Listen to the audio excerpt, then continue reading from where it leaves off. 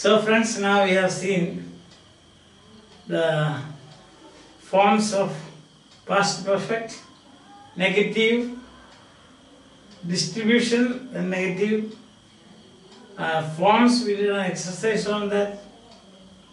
And now the most important and the next step, so to say, is yes or no questions. This is how we are learning tenses now. We start with the form, distribution, negative, yes or no, WH question. Then you have got the passive, active, passive, and uses. So this is 7 steps to tense study. 7 steps. Okay. So now you come and we have a sentence like this. He had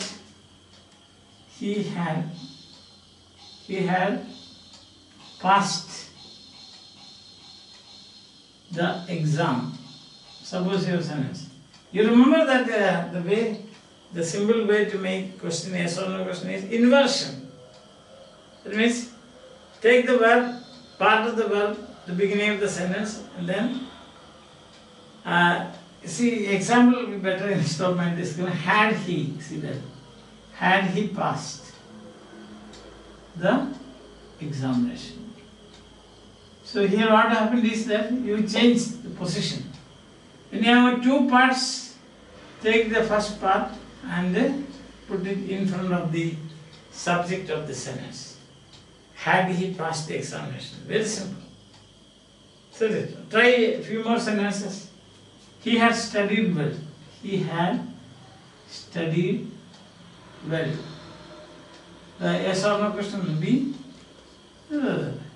had he studied well. Yes, had he studied well. Alright? Oh, let us see some more. Boys had they had become boisterous. Boisterous means noisy. So then he said, had boys become boisterous. So question now, boisterous. Had boys become boisterous. Like this. Or you can say other examples. What are the other examples? More examples you can have. That is, let us take half a dozen sentences and see how can we convert them into yes or no questions. Alright. Half a dozen. 1. Sentence 1. It will be a short exercise. Sentence 1. They had prepared well. Prepared well. Second, she had cooked. She had cooked meals. Third sentence, people had brought everything. Fourth sentence, students had worked hard. Fifth sentence, many people had suffered. Many people had suffered. And sixth sentence, he had climbed the hill. He had climbed the hill. Now what will be the yes or no question? Very simple. We will say like this, had they prepared well? 1. Had she cooked meals? 2. Had people got everything? Question mark. Had students worked hard? Question mark.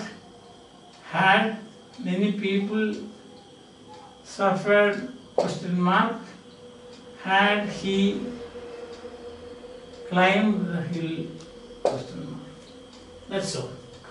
So when you have got more than two parts for a verb, take the first part and place it in front of the sentence. Means start the sentence with the first part of the verb.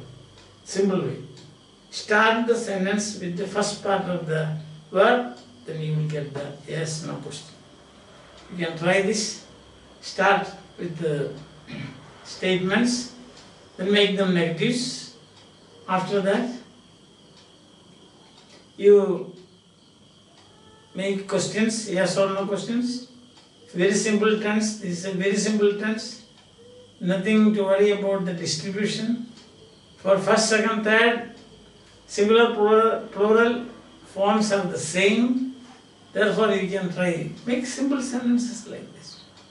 Then you have 2 or 3 teams. One team you have a teamwork, or sides, for example. This side will make the sentences, that side will make the yes or no question.